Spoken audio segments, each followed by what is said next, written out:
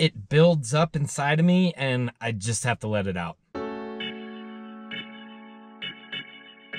Hey, I'm Ben. I'm a huge fly fisherman, and today I'm going to talk about different fly fishing YouTube channels. This is the second video I've done on this topic, and I know some of you are going to leave comments like, well, what about this channel? Or you forgot that channel. Before you leave that comment, maybe watch the first video and see if I've already talked about whoever it is that you want to hear about. And if I didn't talk about them in either video, I didn't forget them. I left them out on purpose just to make you mad. First, let's talk about my YouTube channel. Listen, I know it's not great. I am well aware that a 12-year-old can make videos with better production quality and editing. I'm aware that my personality isn't for everyone. I know that. I try to make videos that are informative, educational, fun, and at least mildly entertaining. I also try to have a lot of variety. I think we're up to 46 different species of fish caught in this channel. That ain't bad. The last time I made a video like this, I got some heat for trashing other YouTubers while just sitting in my car. Well, first of all, I'll shoot videos wherever I want, and my car is a perfectly fine studio. Would this somehow be better if I was wearing waders? Fine. Secondly, yeah, I talk a lot of... It's kind of my thing. If you can't handle me insulting someone on the internet, just click off this video right now and go fishing or something. I have respect for anyone that puts a fishing video out there. It takes balls, and to do it consistently and successfully takes a lot of work. I know that more than anyone. New video every Monday. Actually making something out of your fly fishing YouTube channel is a huge accomplishment, but that doesn't mean I can't tease a little bit. None of this is worth getting upset over. I'm gonna say some bad things about your favorite fly fishing YouTube channels. The point of this isn't to drag people through the mud, it's to inform you of my opinions and hopefully get a reaction from you. Maybe you'll LOL, maybe you'll leave me a nasty comment. Either one is fine. At least I'm making you feel something. As much as I want to spread positivity and take the high road all the time, that's not how life works. Some of the channels out there are real cringy to watch, giving you bad advice, or just straight up lying to you. I consider it my duty to call them out. To help you understand my opinions, you should know what I like in a fly fishing YouTube channel.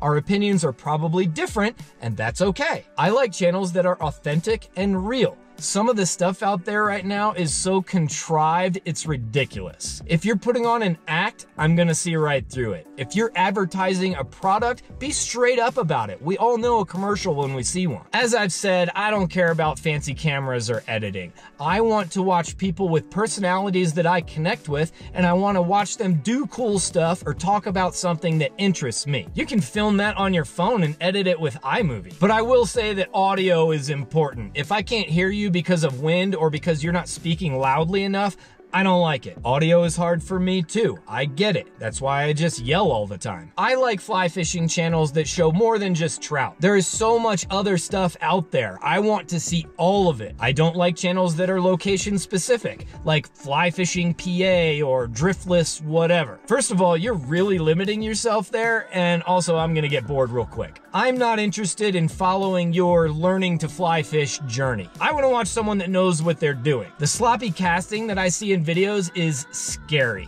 You're gonna cast like that and then give me casting advice? No, you're not, because I've already clicked off the video. And this doesn't really fit in anywhere, but if I see another series called Chronicles or Diaries, I'm gonna puke. All right, that setup was entirely too long, but I felt like I needed to lay a foundation. So let's get to it and talk about some fly fishing YouTube channels. We'll start with the one that was mentioned most in the comments of the other video I did. Hardman Fishing Adventures. Great numbers, they get tons of views, real strong thumbnail game, mostly chest cam trout fishing, eye roll, I know. Cheesy voiceover intros on every video, and I know some people like that, but I don't. You're trout fishing in a creek 10 feet wide. I don't need to hear about how it's some kind of epic journey into the wilderness, because it's not. You want to know why they weren't included in the other video I made? I'm sorry to tell you this, but Hardman is not a fly fishing channel, and never will be. They're disqualified. Now we've got a lot to get through here, so we need to pick up the pace. Next, Trout Bitten. The YouTube channel is real similar to the podcast. Great information, but it's just trout. It's a little too nerdy for me, and the videos are twice as long as they should be.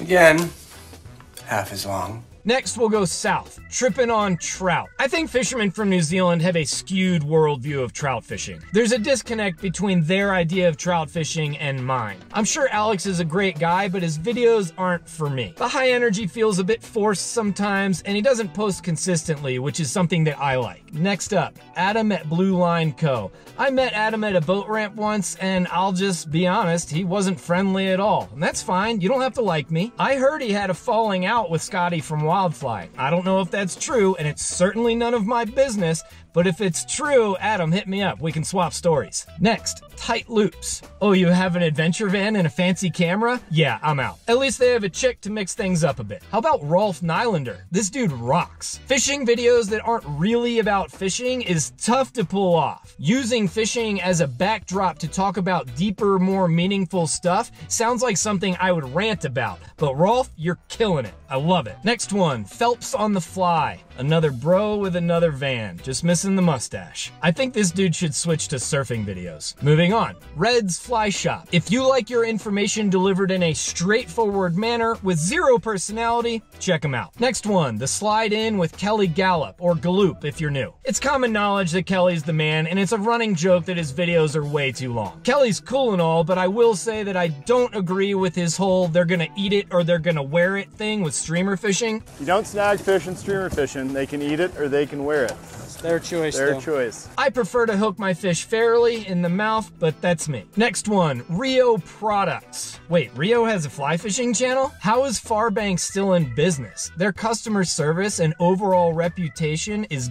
garbage these days. But best of luck to you. Next fly fishing YouTube channel, Hank Patterson. When I first started down this path, or whatever you want to call it, I got compared to Hank Patterson a lot. And it's a bad comparison. Hank's videos are purely satire. It's all a joke, all of it. Yes, I make jokes too, but that's just to lighten the mood a bit. Hank Patterson is not a person. He's a character played by a guy named Travis. I spoke with Travis on the phone once, and we talked about a lot of stuff, but you wanna know what sticks out most to me? Travis rarely drinks beer, which is fine, but the beers in his videos are all stunt beers. Sorry if I just ruined Hank Patterson for you, but it's all an act. Next one, The New Fly Fisher. This is a Canadian TV show about fly fishing, and they put stuff on YouTube. It very much follows the formula of fly fishing TV show, if you're into that. They go to cool places, they fish with our boy Tom, but when I'm watching, it just feels dull. And it's not even the Canadianness of it, it's just so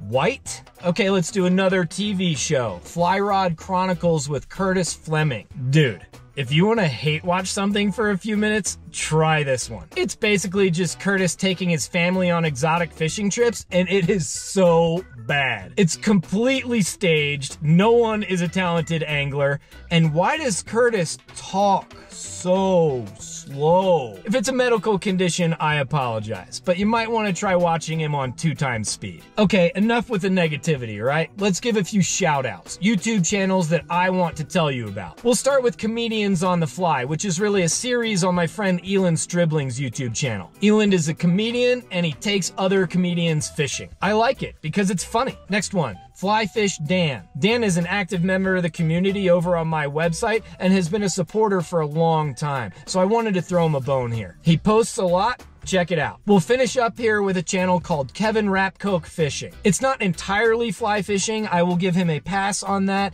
and his fly fishing needs some improvement, which I'm sure he's aware of, but I just like the vibe of his videos. He seems like a chill dude that's just happy to be out fishing. So check out his channel and show him some love. And that's gonna do it for episode 2 of Fly Fishing YouTuber Review. I'm sure some of you will have opinions about the stuff I just said, so go ahead and leave a comment. People are just dying to know what you think. Thank you as always for watching another one of my huge fly fisherman videos. I will be back as soon as I can with another video about fly fishing for you. Until then, if you see trash, pick it up and stay huge.